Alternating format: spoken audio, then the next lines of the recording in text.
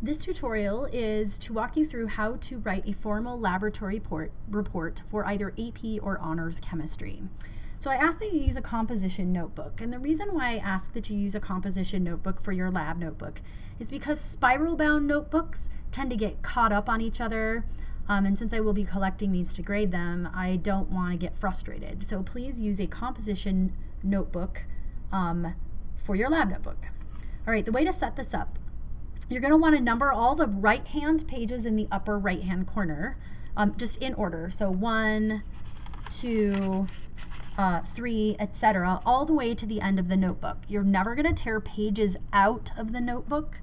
So if you mess something up, you should probably be writing in pencil so that you can erase it.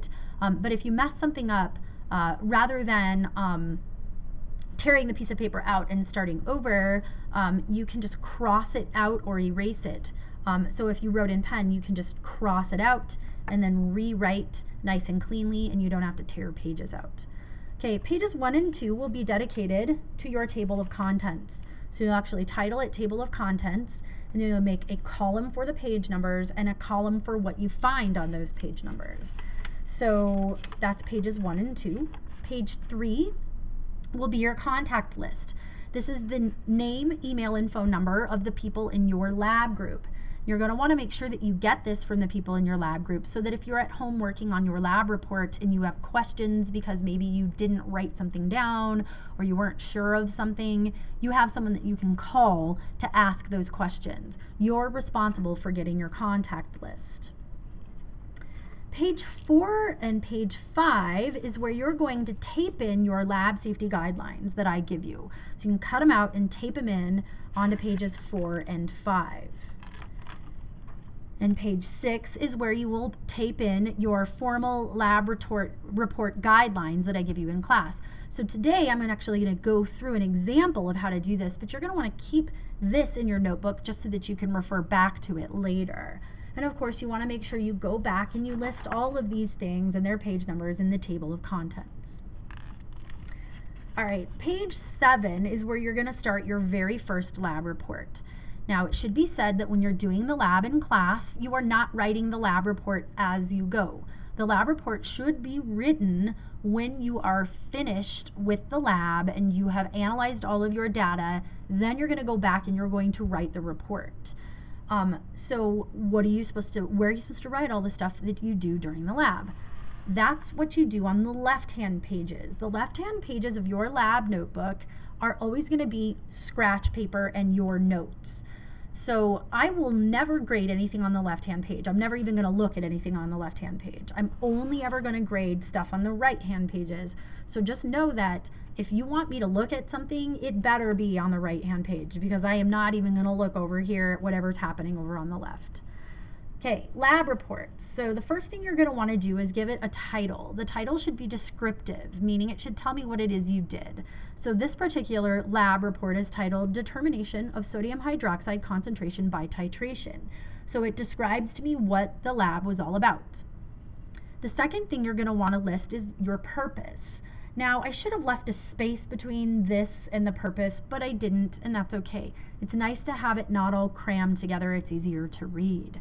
So your purpose in this particular lab was to determine the concentration of an unknown solution of sodium hydroxide by titrating it with a 1 molar hydrochloric acid solution. So notice it's just a sentence, a statement, nice, clear, easy to understand. Materials. Your materials are a 2-columned list of everything you would need to do this lab. So think of it like a recipe. It's the ingredients for your recipe. So it's not just the chemicals, but also any glassware or equipment that you might need to use. So here's your list. You want to also include in your list sizes of things. So Erlenmeyer flasks come in a lot of different sizes, so indicate what size you want to use in this lab. And then in this particular lab, I also sketched out what I like to call, or what a lot of people like to call, the experimental setup. I sketched it out because if I were asking someone else to do this lab, repeat what I did, I would want them to know how to set it up. So again, not every lab is going to have an experimental setup, but this particular lab happens to have one. Okay. Procedure. The procedure is a numbered, stepped list of or instructions. It's instructions. Now, when you're writing your procedure, please do not write them in first person. Your procedure should never be I did this, we did this. It should always be written as instructions for someone else. And oftentimes, I will actually give you a procedure in the paper I give you. You can just copy it right over. But if you are designing the lab yourself, you'll have to come up with your own procedure. I suggest that you write it out on a separate sheet of paper and make it pretty in the way you want it, and then copy it over onto your formal lab report. So notice they're in steps, and the statements are not, they are instructions for someone else. Okay. All right. The next, so here's some more procedure. So there's all that. The next thing that you'll want to do is your data presentation. Now, your data presentation is going to be either a data table or a graph. So in this case, it wasn't appropriate to do a graph, so we did a data table. Now, all this data, I didn't draw the data table and populate it as I was doing the lab. I wrote all that stuff over here on the left-hand page in my notes. So I just scribbled while I was doing the lab all of my data and any observations and things like that. And then when I was ready to write my lab report, I figured out how I'd like to organize it, and then I drew a nice, pretty, very clean lined, I used a straight edge, data table. Your data table needs a title, and then you need to title the columns and the rows so that I know what it is I'm looking at. And then everything should have units, and it should be nice and pretty and easy to read. And you should also always have averages. So in this case, we did 3 trials of this experiment. And of course, you want to have all 3 trials listed, as well as the averages, or the average for the 3 trials. Your data analysis and calculation section should be sample calculations. So if you ended up having to make repeated calculations of something, I don't need to see each and every one of those calculations. I just need to see a sample. In this lab, we didn't have to do repeated calculations. I did basically 2 calculations in this lab.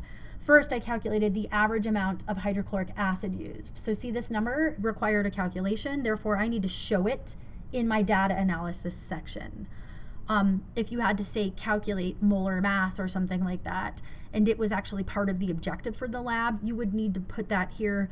But if molar mass was something that you just needed to make other calculations and it wasn't part of the objective for the lab, you don't need to show molar mass calculations.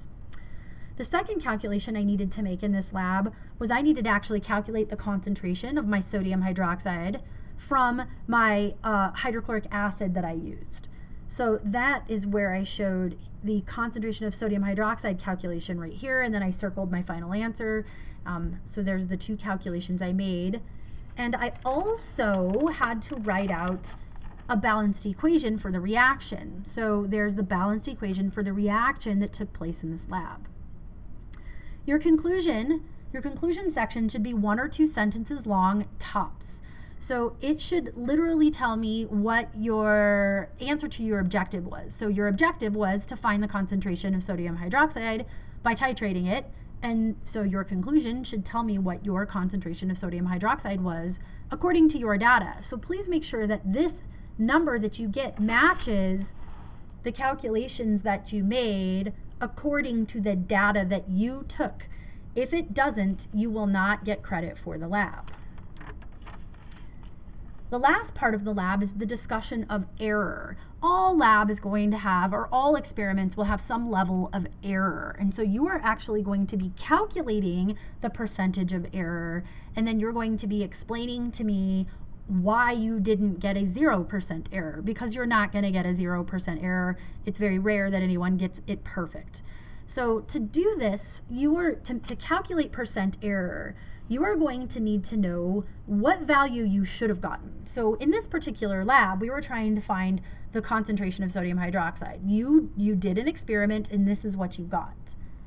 Now, this is what you should have gotten. This number is going to be either provided to you by the teacher at the end of the lab, or it's going to be a number you'll have to look up on the internet. In this case, it was provided. So this is what you should have gotten as your concentration, but this is what you got. So you're going to take what you should have gotten, and you're going to subtract what you did get, and you're going to divide by what you should have gotten, and you're going to multiply by 100 and get a percentage error. Percent error of this lab was 17%. You were 17% off, and then you need to discuss why. Now, when you discuss the sources of error, those should never, ever be things you could have controlled, meaning it shouldn't say, well, we didn't measure correctly, or we spilled a bunch on the desktop and didn't fix it, or things like that.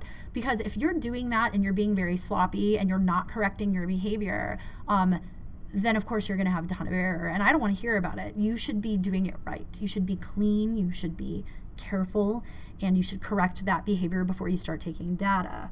So the discussion of error should be limited mostly to equipment malfunction. So for example, I said in this that the error was because of the burette, the stopcock on the burette being hard to turn. So it was hard to control the flow from the burette. Great. Here's your calculation of error.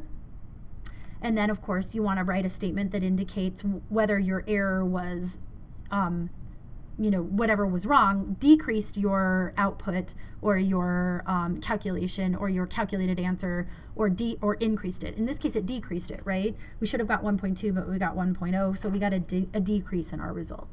And then, of course, you want to write a 1 or 2 sentence statement explaining what you would do different next time, or how you would, make your results better if you could. And again, if it's, well, I should measure more carefully, then you should have done that in the first place. You should have fixed that behavior before you started taking data. Anyway, that's how to write a formal lab report. You'll notice this particular lab report's only 3 pages long, so they tend to be very short. They shouldn't be very lengthy. Hopefully you're not writing 10-page lab reports unless you write really big. Okay, thanks.